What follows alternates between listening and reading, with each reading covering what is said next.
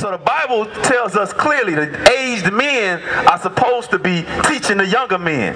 But what goes in our communities today? No, that's not happening. Right. You got men having babies and leaving their sons and daughters alone.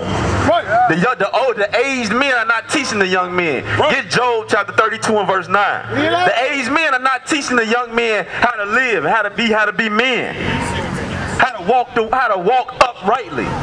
They're teaching them how to gang bang. They're teaching them how to smoke weed. Right. They're teaching them how to get drunk. Right. That's the example that our aged men are having for us today. Right. That's upside down. This world has been turned upside down because our people, you blacks, Hispanics, and Native Americans, you hate God and you hate His laws. Read. The book of Job, chapter 32, verse 9. Great men are not always wise. The Bible is very clear. It says great men are not always wise. Who are those great men? It's our elders. Those that's 40, 50 and above. They are not always wise. Right.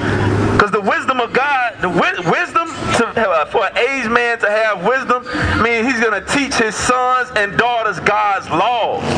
That's what wisdom is. But today we don't see that. We don't see great men teaching the young men God's laws. We see them teaching them how to hold a gun, how to bag up dope, how to bag up weed. Right. That's doing nothing but destroying our communities, creating hatred and strife one amongst another. Right. Read. Great men are not always wise. Neither do the aged understand judgment. And the aged don't understand judgment. They don't understand that the things that's going on in our communities because they have failed us. That's right. They don't understand that our young men hating each other, shooting each other down in the streets. It's because our older men are stuck in the parks getting drunk. They stuck in the parks instead of guiding and leading their houses. Instead of guiding and leading their houses uprightly, they sitting in the park all day getting drunk. Sitting in the park all day smoking blow. Right. Just sitting in the park all day smoking weed. Right. That's not the example that you're supposed to be setting for the young men. That's right. That's why so much killing going on in our communities. That's why we got men walking down the street dressed like women. Bring it out. That's not supposed to be going on. Right. Our aged men are supposed to, hey, my brother, come over here real quick. Come over here real quick, man. Come on, come on. You listen. I not see you listening. What's your name, bro? But why is they doing what they want to do? Because what happened? What happened to our fathers? Our fathers, we grew up without our fathers in the home, and what happened? They're not around. So what was the cause of our fathers not being around? The mother. Huh? The mother. The mother what? The mother says the mother. Give me again that Ezra chapter, is it 5 and 8? Second or first? Because 2nd Ezra chapter 5 and 8. Because what happens when the men leave the household, that leaves the mother to raise men, to raise the children by herself. And that's out of line. It's not supposed to happen, because what's going to happen, the men are going to grow up and they not going to know how to be men. They're going to grow up in a house with a, you got it? Yes, sir. Read that. The book of 2nd Esdras, chapter 5, verse 8. There shall be a confusion also in many places. So the Bible lets us know that there's going to be a confusion in many places. What's that confusion that the Bible is referring to? When it's confusion, everything is out of order. Everything is out of whack. And what do we see in the streets of Chicago? A lack of order, a lack of discipline. And it's not just in Chicago. It's in Detroit. Right. It's in California. It's everywhere we go. It's in Indiana. Everywhere we go, every community that you see of our young men in, the things are out of order and out of whack. Right. Because we killing each other no matter where you go. Yeah, they try to make it like Chicago is the murder capital. But no, everywhere you go amongst our people, what we doing? Gang banging against one another. My brother, come closer. What's your name, my brother?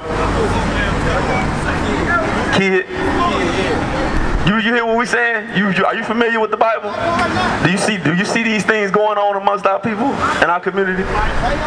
And what we showing you is that these things are happening because we are the Israelites. Right. We are being punished by the Most High God. The reason that we are confused and we really don't know which way is right, because a lot of us know what we're doing is wrong. That's right. But we really don't. We don't have no other. We in our minds we think that we don't have no other choice but to do what we're doing.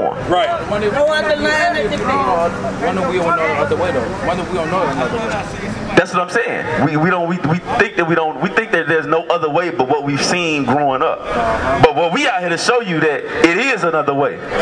God's commandments is the other way. That's right. Because it's a confusion. Let's read that. Let's finish reading this. I love it. There shall be a confusion also in many places. So as it says, there's going to be a confusion in many places. So wherever we are at, there's a confusion in our communities. Because what happened? We got Big Ma.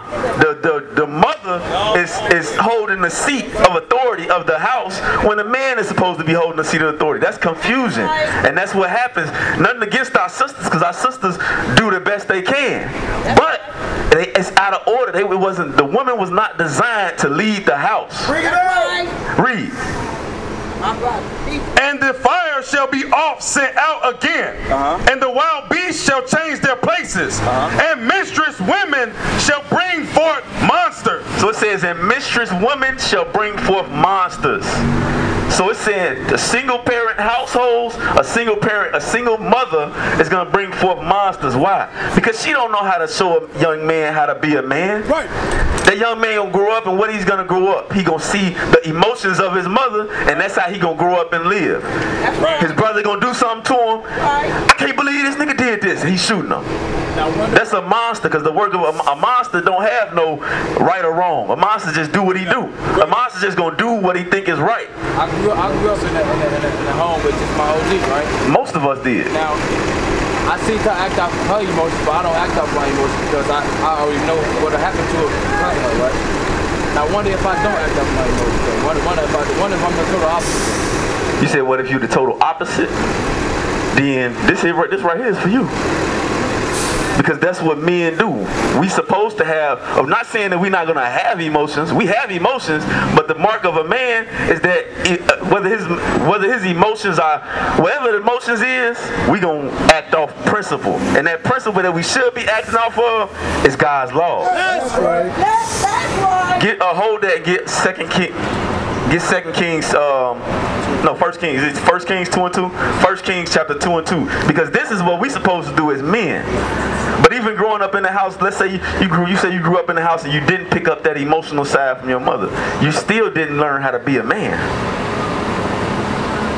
Because when a man is in the house, that son is going to grow up, and that son going to grow up and be decent and in order. Because that father, the father ain't going to, if you had a father for a little bit of time, you know your father ain't going to play the same thing that your mother played. Right. Right. Because most of us grew up like that. I grew up single parent home, but the time that I think my father left when I was about 8. To this day, he instilled in me enough fear that I won't call him by his first name. My mother, I would call by her first name. Right. So that your father is gonna sit down the foot like, nah, that ain't happening over here. And that's what our young men need. We need that type of direction. That really leads, we know what you feel about respect. Same thing. Because when you have fear towards your father, we're supposed to have, ultimately our fear is supposed to be towards the Most High God. That's a respect. Meaning that I'm not going to cross this boundary with my father, because I know if I cross that boundary, he ain't going to play with me. And that's what we're trying to show, because ultimately all of the chaos that's going on in our community is because the nation of Israel, the blacks, Hispanics, and Native Americans, we have broke the commandments of our God, That's right. our Father. And right now we're going through the curses and we're being rebuked because we broke his commandments. Read what you got. The book of 1 Kings, chapter 2, verse 2. I go the way of all the earth. So this is our forefather David. He's saying, I go the way of all the earth. David's gonna die. So he's giving direction to his son who's gonna reign as king after him. He said, I go the way of all the earth. David knew he was about to die, so read. Be thou strong therefore, and show thyself a man. So he told his son, be strong and show yourself a man. Be strong and show yourself a man.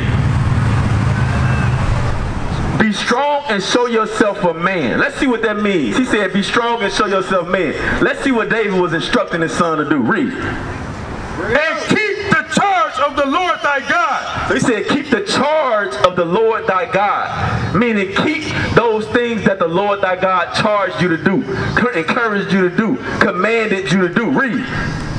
To walk in his ways. To walk in his ways. To walk in the commandments. To walk in the Bible. To walk around and keep your beard. To walk around and keep your pants above your butt. Right. Read. To keep his statutes and his commandments and his judgments and his testimonies, as it is written in the law of Moses, that thou mayest prosper in all that thou doest.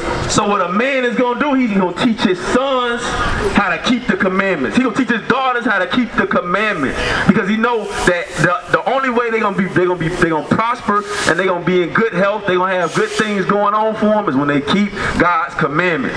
That's what a real man is. A real man is not going to sell drugs to his people. A real man is not going to gang bang and shoot and rob and kill his people. Bring it out. That's not a real man. Right. That's not a real man. A real man is going to keep God's commandments. We used to scream black power while heroin was pushed. But at the end of the day, nothing's in vain. IUIC has been given a vision. The tents of Judah has risen. Many has attempted the mission. Minor murmuring, omitting, and missing the mark. Just reading that he had the flame of fire in his eyes gave us the spark. We on Paul's mission. We out on the road, purple and gold. From Mexico, Cuba, Haiti, Ghana, Sierra Leone. 144,000 boots banging, concrete crackling. These are our men repented at heart. The scriptures is proof. IUIC, we deliver the truth.